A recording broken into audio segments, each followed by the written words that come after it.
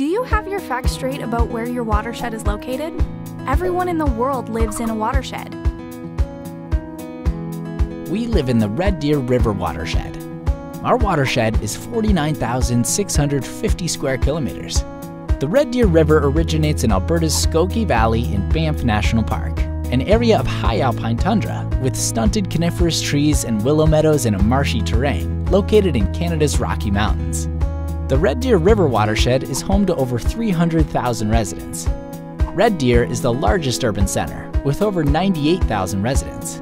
Other major communities in the basin include Empress, Brooks, Strathmore, Drumheller, Innisfail, Olds, Didsbury, Caroline, Sundre, and is now, with urban development in Calgary, part of the northeast portion of the city. The major rivers, creeks, wetlands, and lakes that make up the watershed includes Red Deer Lakes, Panther River, James River, Raven River, Medicine River, Little Red Deer River, Waskesiu Creek, Pine Lake, Sylvan Lake, Gull Lake, Buffalo Lake, Three Hills Creek, Kneehill Creek, Rosebud River, Machiche Creek, Berry Creek, Metswitchin Creek, and Alkali Creek.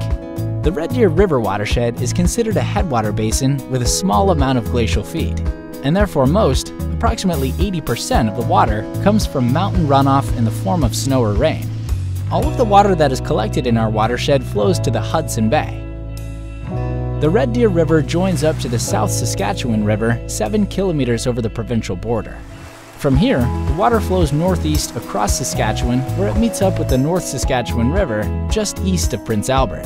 Now known as the Saskatchewan River, it moves slowly across the province and into Manitoba, where it enters the top of Lake Winnipeg at Grand Rapids.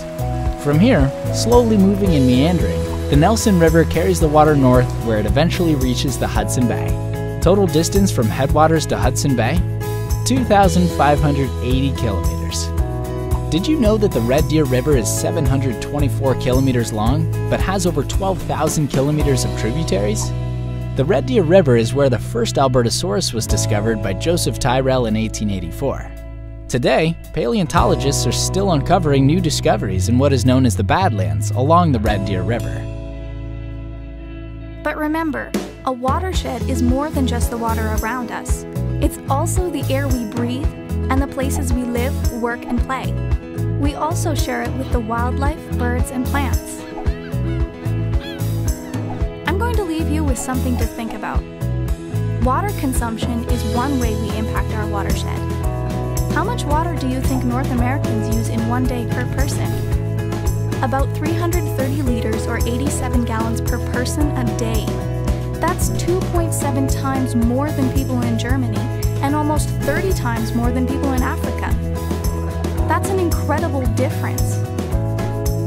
Doesn't it make you wonder what we could be doing better?